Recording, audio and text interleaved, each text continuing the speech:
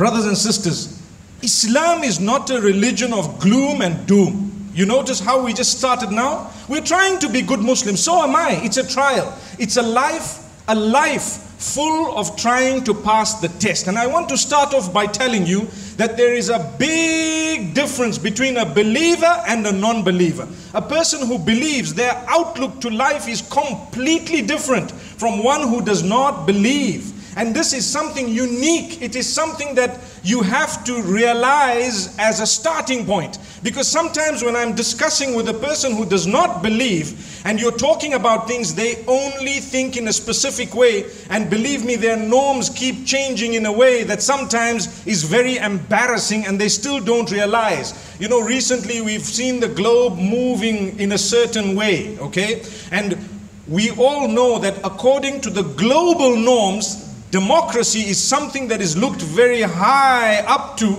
and is considered a standard. But part of that democracy is the right to disagree. That's part of democracy, which means it's my freedom to agree with you or to disagree with you. Yet the same democracy disagrees with our disagreement to some things. And this is something that the fathers of democracy are perhaps perpetrating, perhaps purposely.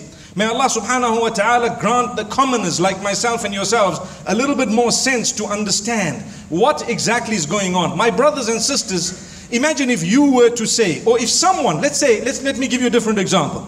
If someone was to say, you know, I believe Islam is wrong, are they right, or do they have a right to say that? They have a right to say that. They have a right to disagree with me.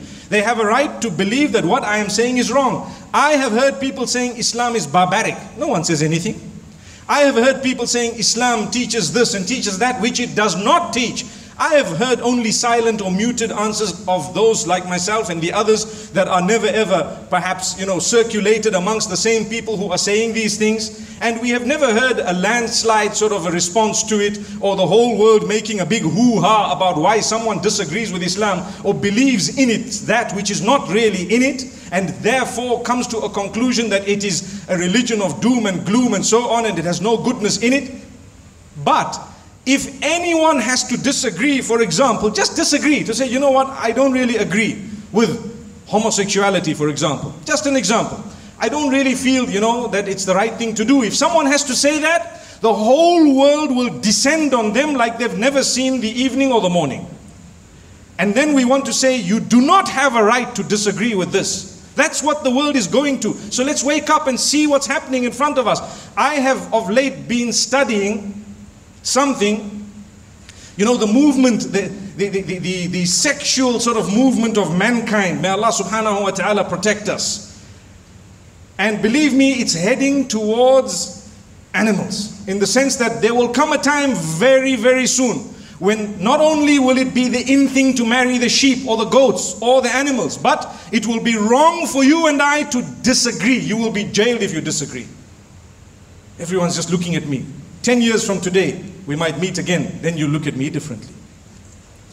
May Allah protect us. Because 10 years back, where we were and where we are today is already proving certain things. It's proving points. That we have no right to disagree when it comes to certain things. You have no right. But when people call you a dog just because you believe in one God, when people call you an animal just because you are a person who prays 5 times a day, when people call you a sadistic person just because you believe that there is heaven and hell after you've lived, then there is nothing wrong. They have the right to disagree with you. But when you say, my brother, I don't think what you're doing is wrong, is correct. I believe that what you're doing is actually not ideal. Or even if you just say it's not for me, they will say, I can prosecute you, I can jail you, and you perhaps will be jailed depending on who you are. Is that what the world is all about? So this is why we say the outlook of a believer and a non-believer is totally different. Let me explain to you.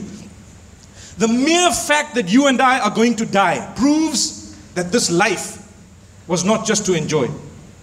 The mere fact that I'm going to die and you're going to die proves that this life has a meaning to it. Because if it was here to enjoy, I would not die.